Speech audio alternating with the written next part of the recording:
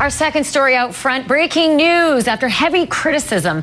Ohio Secretary of State has just ordered that all 88 counties in that state have to abide by the same early voting rules.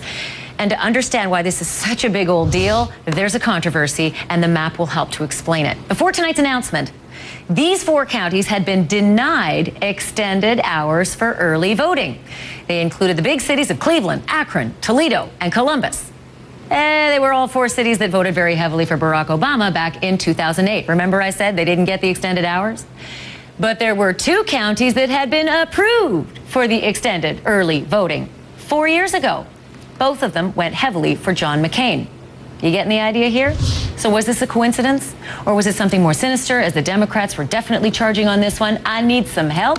John Avlon, CNN contributor and senior political columnist with Newsweek and the Daily Beast, as well as Reihan Salam, CNN contributor and co-author of The Grand New Party, and Roland Martin, CNN contributor, all about to weigh in on this one. I wish I had more airtime for this, you three. Roland, let me start with you, because I know this is really near and dear to your heart. This really just all happened in the last couple of hours, so we're putting a lot of it together, and I have a quick quote that I want to read from the Ohio Secretary of State, John Husted, when he made this decree. Today, I am leveling the playing field on voting days and hours during the absentee voting periods in each of the 88 counties. All Ohio voters will have the same amount of time, 23 days or 230 hours, to vote in person prior to Election Day. Wow. I wasn't expecting this to happen so quickly. Were you expecting this to happen? Why? Did he cave? He had no choice because of the pressure that was being put on him, and it was absolutely blatant how they were trying to do it. And what happened was, on the local boards, you typically had 2 Democrats and 2 Republicans. So it was 2 and 2. So when they tied, it then went to the Secretary of State to break the tie. He wouldn't do it. And so there was going to be a massive rally tomorrow in Hamilton County to pressure him. He had to do it. But here's the deal, Ashley. This is only one of the issues. You still have that law that only allows military folks to vote early 3 days before the election, which is also shameless, which should be overturned as well, if the Obama campaign has taken to federal court. Okay, so I'm going to ask you about that in a moment. And when I come back to this topic, I'm going to brand it as Souls to the Polls Sunday services. I'll ask you about that in a moment, but not before I just deal with this map still. Reihan Salam, join me on this one. Tell me well, talk me off the ledge. Let's start that way. Get me off the ledge. Why on earth would this have been different anyway? Why wouldn't it be uniform in a state? Why wouldn't every state be, I would assume, federally mandated to have uniform laws? It just seems crazy. Well, partly it could be because different counties have different fiscal positions, and that could have been why he weighed differently on the different counties. But an important thing to understand about John Husted, the Secretary of State of Ohio, is that he's one of the leading Republicans who is critical of photo voter ID laws. That is, he's been arguing with a lot of conservatives in Ohio who actually want there to be photo voter ID, and he's been saying, no, we don't need it. It's too strenuous. It's something that's going to make it too difficult for a lot of folks to vote. So the idea that he's someone who's really actively interested in limiting people's access, it's a little, it doesn't sound quite right to me, given that he's taking this position that is heavily criticized by a lot of conservatives and also is shared by many of the activists who want to expand access. You make an amazing point with that. I did not know that he took that point. And it's actually been tough for him among Republicans. About the voter ID very laws. Critical. And you know something?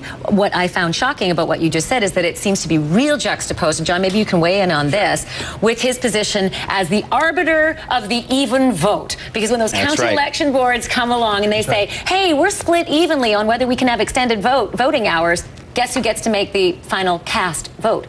He does. That's right. And his statement, I think, really gave the game away. He said, today I'm leveling the playing field.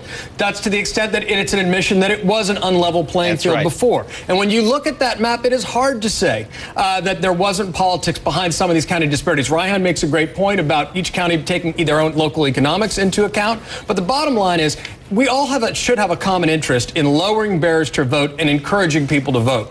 And this sort of thing, whether he was forced into it, he did the right thing. I'll take that. He leveled the playing field. Good for him. Too bad it took this controversy. Cue the organ music. Souls to the polls, shall we? I'm coming right back to you, Roland, for this, because the other issue is this lawsuit that currently exists. Same state. We're not leaving Ohio right now. The Obama administration suing because that state has ended early voting the Friday before the election. So, obviously a lot of people know that Saturday, Sunday, and Monday before the election have been very important for a lot of people. They work, they need the weekend to vote, and church services for African Americans have souls to the polls. Explain it and tell me why Sunday is so critical. Because it's the Sunday right before the election, and so you're telling people, let's get out to the polls. In 2008, an estimated 93,000 Ohioans voted in that period. Last year, the legislature changed the law in its onerous voter suppression bill, changed the law. More than 300,000 folks in Ohio signed signatures to say, no, it can't go into effect, we'll put it on the ballot. The legislature knew it was going to get thrown out, so they said, we'll throw out the whole law, the whole bill, except this provision. What they've said now is if you're in the military or a veteran, they're the only people to vote. So they're trying to make it sound as if the Obama campaign doesn't want people in the military to vote early. The Obama folks are saying, no, everyone should vote. No Republican, no Democrat should defend this law because everybody should have the ability to vote early, not just if you're in the military. Okay, so let me ask you this. It was this. done precisely to target those people. Okay, so early is how many days? Because by 3 days. Well, hold on. There's 35 days that I'm counting here. Well, actually, the early voting starts October 2nd. October 2nd. Let me actually quote the Secretary of State again, Mr. Husted. He said, for the vast majority of voters, the early in-person voting period begins 35 days before the day of an election and ends at 6 p.m. the Friday before the election. Why do we need those 3 days if we have 35 days? Why not? Why not? Again, it's 93,000. Here's the deal. They allowed it in 2008. Why all of a sudden the change? If 93,000 people voted on those 3 days last time, why all of a sudden change it this time? What was the rationale?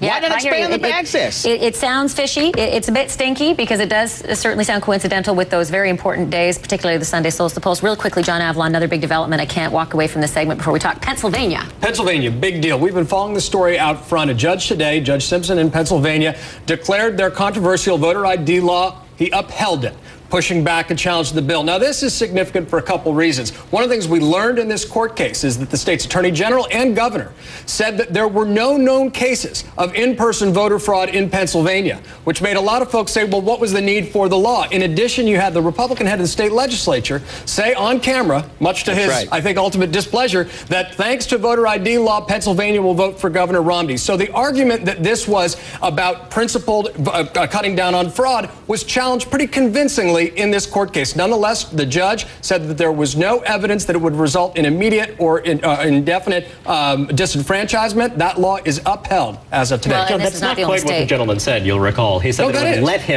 would let him win. That is, it would allow him to win. They would, yes. It would not determine the outcome of the election. That because of voter ID law, Pennsylvania would vote for... I think that the important thing to know about Judge Robert Simpson and his findings is that he determined after listening to expert witnesses that it would not be an undue burden to get access to absentee ballots. And he said that for those voters for whom there would be an undue burden, then it might be permissible to not have the ID requirement for those voters. The Secretary of State took the stand and said, I don't know of any evidence of any kind of malfeasance. Actually, there were a number. This is the document. This is the document that actually they testified that there are no known cases of in-person voter fraud in Pennsylvania. And moreover, the Secretary of State did testify that at least 750,000 Pennsylvanians currently don't have photo ID. So it is relevant. Okay, and you know, it's not the last state to have this challenge, too, so we're going to have this conversation again. Thank you both, and thank you, Roland. It's still out.